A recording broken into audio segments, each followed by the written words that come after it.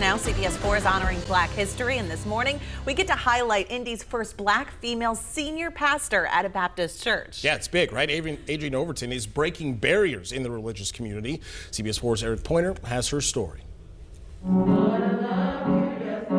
I was elated. I was excited. Praise the Lord, Eden. Just flabbergasted, I guess. God is so good. Adrian Overton says God called her to pursue the route to become a pastor. It was definitely God who led me to go through this pastoral route. I was a preacher initially. She has a long line of pastors in her family, including her father, who was the previous senior pastor. I'm thankful to God and grateful to God for allowing me 31 years. She served as assistant pastor under him. He announced his retirement, and Eden appointed me as pastor by votes.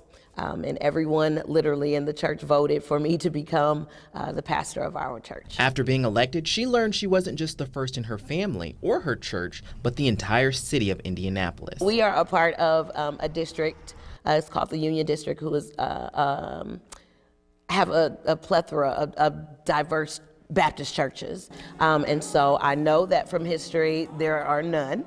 And then I just kind of did some research on the web, came to find out that this was huge. With it being a male-dominated field, Adrian said she had some female role models to look up to. Now she's hoping to serve as an inspiration to others. I have a child who has severe hearing loss. I want her to see that in spite of it, you can be who you need to be. I think it's a great step forward. I honestly can't believe that that hasn't happened yet. Some of her church members believe she's a good fit for the role.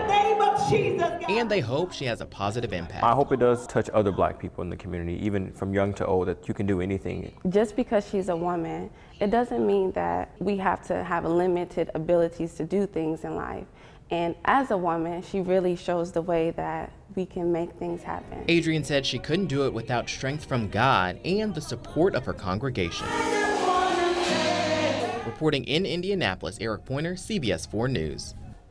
I love that she just wants to carry on and pay it forward to other people too. Love that. Yeah, just pushing out positivity. Yeah, we all need a little of that today, right? We could. Yeah, absolutely. I do.